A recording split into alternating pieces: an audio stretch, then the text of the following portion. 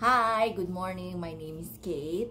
As you can hear the birds in the background, and today you and I will be talking about the Audible review of Icebreaker. So I'm gonna write it down. I wrote down my thoughts that you did not ask while I was reading this one because it's very long. It's like 13 hours, and the Audible said a novel. I'm like, a novel for 13 hours, almost 14 hours. Are you kidding me? But anyways, you and I will be talking about it.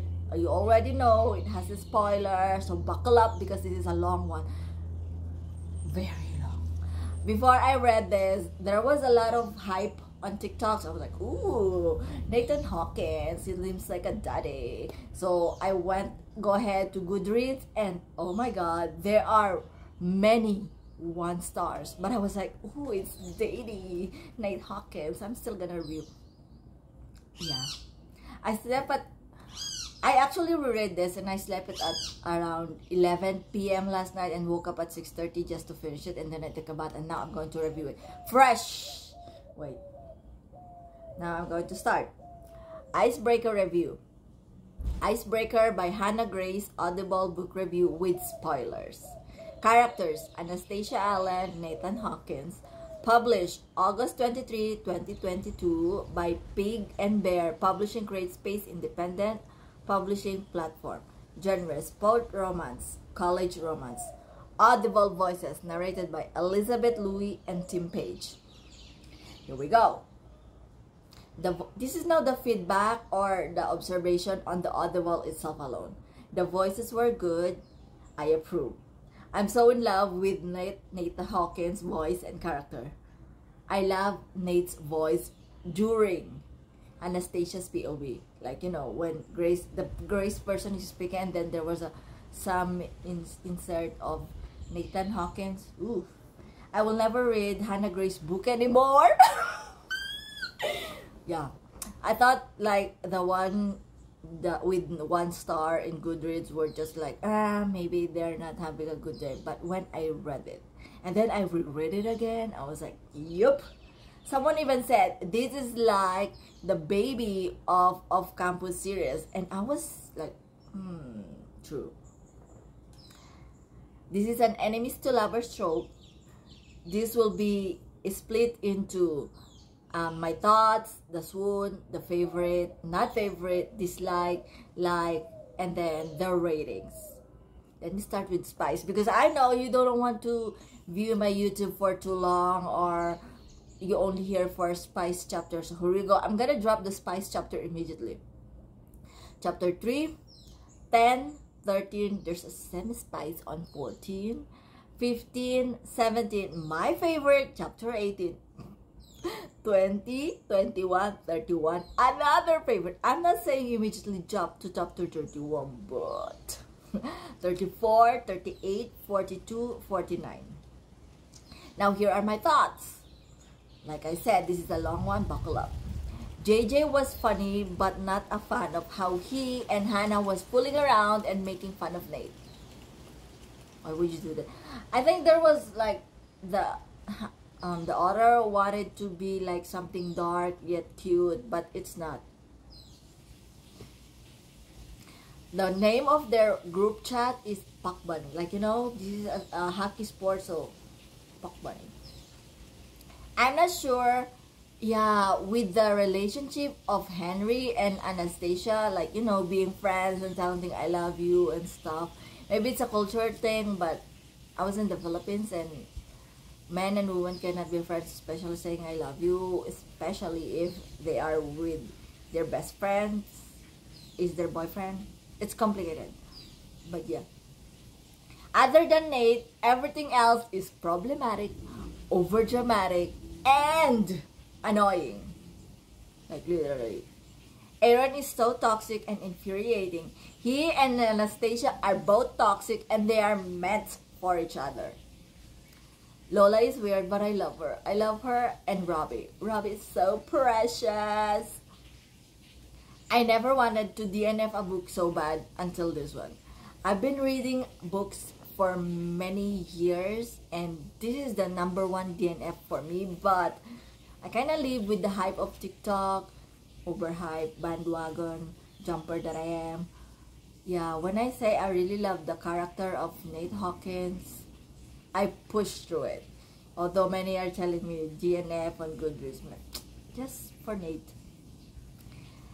Nate is the best in this book. He takes care of his team, Robbie, Henry, and the rest of everyone, even Anastasia and her parents, and their issues, and their problems, and everything else.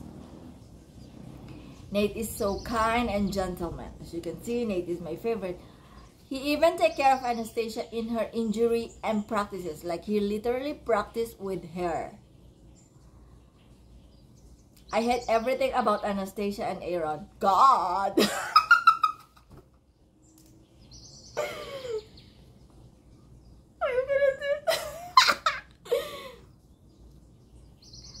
As a Gemini, with all due respect, Anastasia is a Virgo Sun rising. I'm not gonna mention the Cancer moon because I love Cancers. Like, yeah, Cancers are literally like my favorite of all the zodiac sign. I don't know why. What could be more annoying? Yes! Tell me why. What could be more annoying than Nathan giving her a gift and her video FaceTiming her, opening the gift right next to Aaron? No, not next to Ryan. Half naked. I'm like, oh my God, that's how martyr, gentleman, and romantic Nate Hawkins is. He's so dumb, but I love him. It's unbearable how she was the one who always make the first move to Nate, and she always go to parties without underwear. I'll leave it there.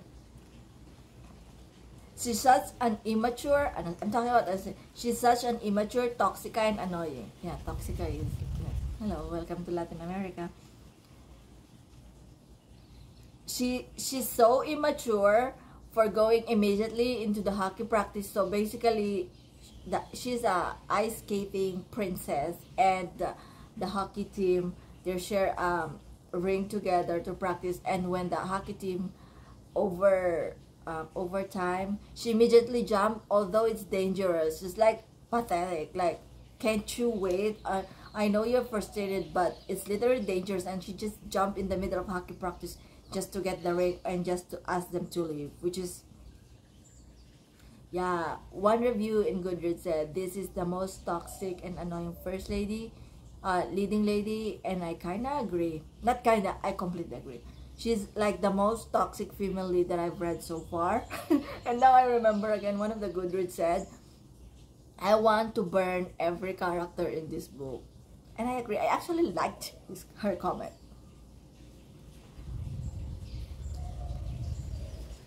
Nathan is so calm while being furious during Halloween. They kiss in the car for 20 minutes and I was zoning. She called Nathan stuff. Oh my God, what could be worse than that? His team, the ice hockey team, is amazing except JJ. Nate has been through a lot because of her. She is toxic and even suspended from games, that's plural, because of her. I cannot. She is so dramatic, I cannot. It's unbelievable when she was mad at Nate for correcting her food plan. Like, she's such a narrow-minded girl that Nate, who also career is focused on science, and she still get mad at Nate. Girl, get a grip. You have no idea how I speed her voice and skip chapter because of her. This is a rare read, so when I already know what's about to, I either speed up into 2x in Audible, or I completely skip the chapter. I'm so tired of her and Aaron drama. I wanted to rip their characters' head. Yeah, it's very infuriating. Like, every chapter, it's dragging you for so long with so much drama and fighting. I actually read this book because I thought it's a good rom-com, happy feeling, because that's what TikTok is saying, although Goodreads is saying something else, because I was thinking readers are just having, like, you know, not a bad feeling. No, I don't know. I cannot explain, but yeah, I should have listened to Goodreads more. There's too much drama. She fell in a lake and nearly died. Her meeting with his dad, Nate's dad. Her fighting again with Nate over Aaron. Her getting drunk. They have sports therapy with her partner, which is Aaron. They're fighting during practice. Her ice skating partner kissing. And her getting pregnant before marriage. Oh my God. This is now the swoon season. So swoon-worthy scenario where it made me push through despite of all the negative things that is going on in the story. When she said, I'll give you a map of the pleasure point. When he said he doesn't joke about consent. Oh my God, like for real. Anastasia was drunk, yet Nate Hawkins, Daddy Nate, still asked her of consent. And he said, I take consent seriously. When he carried her after dropping and Nathan take care of her. When Nate said, shut up, you're not even half of my warm up weight in chapter 12. When he winks at her. Oh my God, I'm sorry. Nate doesn't know how to dance, yet he still asks Anastasia to dance in the dark. And guess this. She took Nate into the dark place of the bar so they can grind to each other. Her doing the first move. The first dance was, oh my God, they are grinding and all. The Uber ride at the back. This is another hype that I got on TikTok. You need to read this. The Uber hype at the back. When he confessed to her his jealousy. Tell me to stop when I'm too rough. When Nate said, because I could never hate you. And then Nate said, you'll take it like a good girl, won't you? And then he said, I want you again.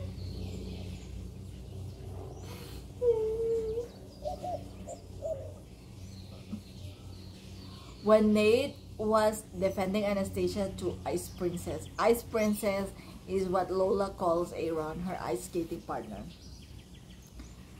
I love his calmness and care. When he told Anastasia not to wear other players' jersey, like he was a man cave and obsessed, he told Anastasia, wear only my jersey, and his punishment to her after that was spice. She couldn't even walk after that. When he washed his hair, when Nate offered to be her practice partner, when Nate corrected her nutrition meal plan, when he got drunk, went down the stairs in his boxer in a party looking for her. When Henry confirmed she is in love with Nate during pancake session, when the only thing that Nate Hawkins wants for Christmas is her. Chapter 31, I'm speechless. He said, you're worth defending, Anastasia. And then he said, our kids will be adorable. When, I got this from TikTok. When they are on the way for holiday vacation, and she was reading a smooth book, and he said, whatever you're reading, I will do it to you when we get home. When he prioritized her competition over his, I'm like, oh my God. Now here's the funny part. Funny sections of the Audible. Nathan's welcoming to the book and his mystery guest, Kitty Vincent. And then when Robbie, his best friend, said, what happened here, little hoe? Nate's pillow screaming session. JJ, the one that I didn't like, and the character which completely makes sense because he's a Scorpio, Sun, Rising, and Moon. Scorpio, through and through. When she said, the only time I see a grown man on his knees is between her legs. When Ryan said, you should do him for science. For science. When JJ mentioned his constitutional right over eating a donut. A donut! The text group in chapter 12 was icing. Like, I'm not saying you should go to chapter 12 when you already feel like the book is dragging you, but chapter 12, the group chat, is amazing. Lowe's text joke over Nate and Anastasia's kitty cat. Poor Henry when Nate entered his room to get something from the bathroom. Nate doesn't know how the conditioner works. When Nate realized that Ryan is actually a good man because he was pushing Anastasia to do him for science. When he suddenly jumped on bed and said, I'm waiting for you to move so I can eat your... Chapter 21. Chapter 21. Period! When they have to buy leggings and then he has to wear it for their practice. Leotard. When Nate told her, you eat 20 chicken nuggets in 4 minutes like you are competing with someone else, but you are only competing with yourself. Here we go with the favorite section of Audible's Icebreaker. Nate Nutrition Meal Plan. When Nate apologized and covered for his teammates. When Nate did the extra mile to practice with Anastasia. When Nate carried Anastasia after being injured during practice and giving her first aid kit. When Nate watched her practice for the first time. When Summer and Nate gave Anastasia a taste of her own medicine. How Nate take care of her getting drunk after treating him like a garbage after Aaron incident. Like, Nate really went extra mile to take care of her despite how she was treating her, which is sad, but Nate is a good man. Not favorite in Audible. How she used Ryan code to Nate code and then said it was Ryan's. Can you imagine that? You took a girl in your room with a code, lock code, and then she used another guy's lock code. And then she told you, oh, that was Ryan's lock code. Bye.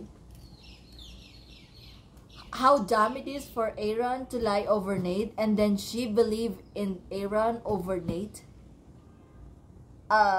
Excuse me. When Aaron lied about Anastasia being heavy, yet Nate saw him lifting weights in the gym, double Anastasia's weight, like, that's infuriating. This is now my likes. Not favorite, but I liked it. Not swoon-worthy, but I liked it. On the Audible of Icebreaker. Nathan Hawkins, a great captain to Henry, Ross, and how he treats Anastasia. Ryan, because he's a good man, he take care of Anastasia. He fought with Aaron over Anastasia's meal plan. He's a good man. He take care of her and all that stuff before Nathan Hawkins in the scenario. I love how Nate always defends Anastasia. I love how Robbie is such a good friend to Nate and a man to Lola. When finally Henry educated Anastasia on moaning over chicken. I feel like secondhand embarrassment for this one, but I love how Henry educated because Anastasia was eating chicken, moaning in front of the hockey team, and Henry told her to stop doing that. I like that. Thank you, Henry. Here we go with the dislike. Actually, this is a long one with the dislike. Look, can you see that? Stash, naive and frustrating character. Anastasia's nickname is Stash. Anastasia's skating coach, which is Aubrey. Aaron Carlisle, Anastasia's partner. Manipulative, disgusting, evil, obsessed human. I wrote that down. She's sleeping with both the captain of the basketball and hockey team. Talk about girl, get a grip. So when the Goodreads review said she wants to burn all the characters, I feel in her every bone. I don't know if that English sentence is correct, but yeah. I hate Nate's dad. How Aaron spread negative things, slut-shaming her in both UCLA and in their university. How JJ and Anastasia flirts and make fun to make Nathan mad or just to like annoy him.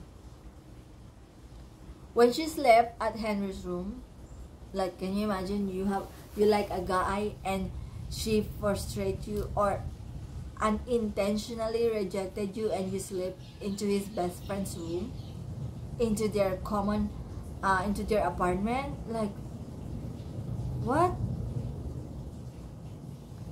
When she made fun of him with the 12 midnight game with his ice hockey team, that's below the belt. Every time he speaks to Aaron, every time basically that there's an Aaron scenario in the book, it's infuriating. When she made fun of Nate using or wearing JJ's jersey, when Nate had a migraine attack because of her, the fact that she did not trust Nate when she trusted Aaron over Nate, when Nate take ownership of the issue, got suspended, yet Anastasia still treats him like garbage. When Aaron let Nate go into Anastasia's room knowing damn well that the other guy, Ryan, is in her room comforting her. When she joked of Ross being in a relationship while Nate is watching, like she calls her boyfriend's other teammates muffin in a very flirty relationship way. When she got drunk and played Twisted and her butt is on Henry's face, yet she's still making fun of it. How can you treat your man like that in front of a party crowd? Chapter 33 is another unbearable drama. She is the most toxic character of all the most toxic character. She was over dramatic over Henry compared to Nate. She was flirting with Henry in front of Nate during their morning conversation. It's unbearable how she cried over everything. Oh my God. Henry being dramatic when she dropped on the lake, when she accidentally like slip on the lake and nearly die. I mean, dude, you are her friends. Maybe it's me. I haven't had that kind of friends, but she said, I can't get over it, Anastasia. I'm like, get over it. She's so naive to Aaron. She keeps fighting Nate about it. And then she still moves to their apartment. So over it. When she got drunk and was flirting with Ross. When she saw, oh my God. When Nate saw her being kissed by Aaron in front of the crowd. Now the final touch. Story rating. 1 star. If there's 0 star, there will be 0 star. But the 1 star is for Nate Hawkins only. Everyone else, with all due respect, I know many of you love this. I know many of you hype this. But this is me. This is my thoughts and my 88 personalities thoughts. I honestly gave this story. Why are the birds interrupting me? Welcome to Costa Rica. That's how our morning looks like. Everything birds. and sunny, like you can see. Story rating 1 star. That's only for Nate Hawkins. Spice rating is 4. There's too many spice in this. Actually, that's one of the reasons why I pushed through. If you do not like the story, just go through for Nate Hawkins and for the spices. But I do not recommend this book. Final. I don't recommend this toxic, infuriating, awful book. The leading lady was toxica. She doesn't deserve Nate. I couldn't stand to reread again for the 3rd time, and not happy how the book talk recommend is. It's overhyped. It's overhyped for me. Don't come for me. Well, if you come for me, it's okay. I perfectly understand what you're going through, but I don't think I'm alone when I say this is a 1-star book.